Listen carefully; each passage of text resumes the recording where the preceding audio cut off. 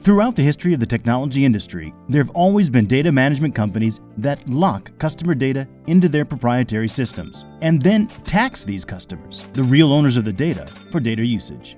Imagine receiving the keys and moving into your new apartment that has many amenities. All goes well until you receive your monthly bill. On top of the lease amount, you're charged every time you use the amenities that came with the apartment, beyond the specified but impractical limits. For example, when you store more groceries in your fridge than the stipulated amount, you are taxed with overages. Data warehouse companies are a classic example of a proprietary system designed to levy a hidden tax to customers once customer data is locked in. The data warehouse tax works in three ways. First, proprietary storage.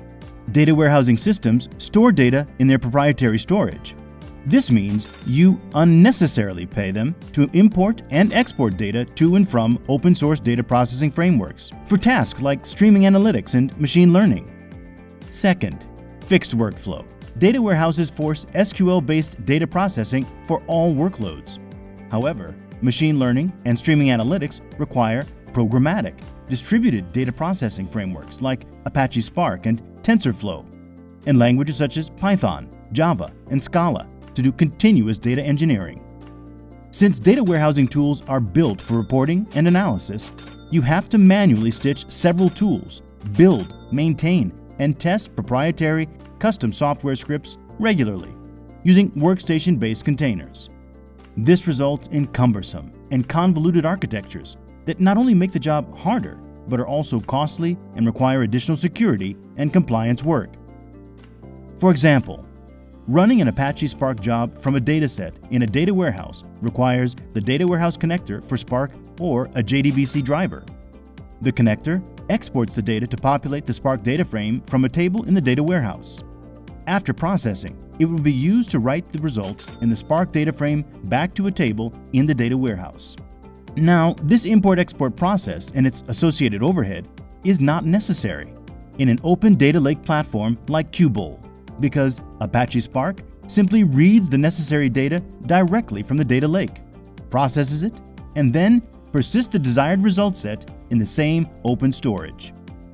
Data movement and sequential ETL makes sense for business intelligence workloads. However, organizations need just-in-time and iterative data engineering for machine learning and streaming analytics. Finally, we have standardized ETL and switching costs. The largest data warehouse tax is levied when you want to switch out of it. Bulk export of big data that results in an additional billing overhead. These companies control how you store and extract your data, and this means you have to move data into the data warehouse even if the data is already in your cloud object store, resulting in unnecessary storage cost. Data warehouses enable fast, complex queries across historical structured data. For example, a retailer can understand which products have sold well in a particular region. Data lakes, on the other hand, focus on workloads such as data engineering, streaming analytics, and machine learning on structured, unstructured, and semi-structured data. Think social streams and IoT sensor data. Data lakes store data in an open format, accessible through open standards-based interfaces in multiple engines such as Spark, Hive, and Presto. Qubole's Open Data Lake platform natively supports technologies that data scientists and data engineers use today for machine learning, such as Python, Java, Scala, R, open source frameworks such as Airflow and TensorFlow, and engines such as Spark, Hive, and Presto. So don't put all your data into a data warehouse and fall into vendor lock-in.